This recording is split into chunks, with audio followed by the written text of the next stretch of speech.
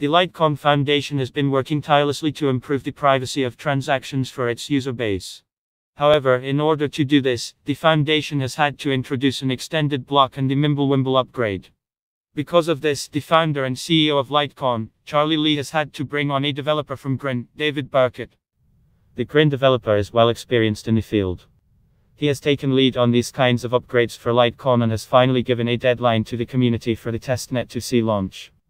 According to his latest progress update, he noted that the Mimblewimble testnet will see launch by the end of the summer.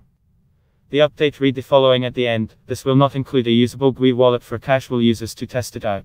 Transactions will likely need to be created manually at first or via Dictately or automated tool." It was previously noted by. You can read full post on Cryptophans News, link available in text below.